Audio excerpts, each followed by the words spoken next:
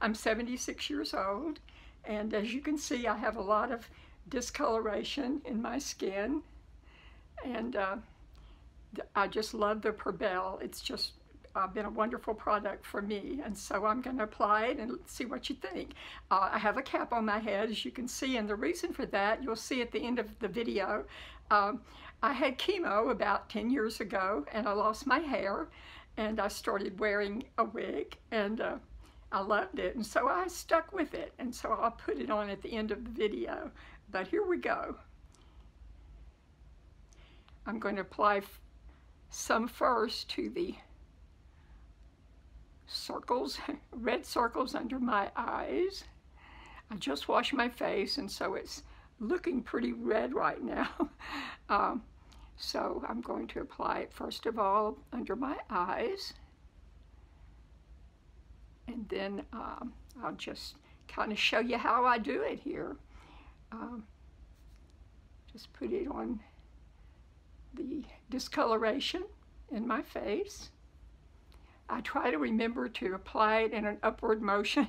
Sometimes I forget and I don't, but I think that's what we're supposed to do. But you can see how it really works to cover up the imperfections. And so I'm just going to keep going here. See how that looks? It looks so much better. And this side, put a little here.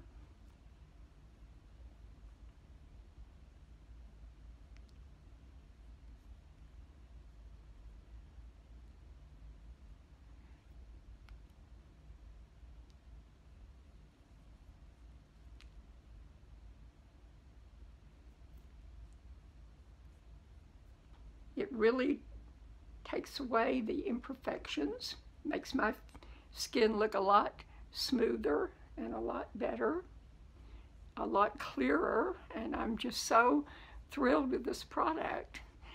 And so what I'm going to do now is take my cap off, and don't get too scared here because it looks kind of scary, but I'm going to put my wig on just to show you what I do.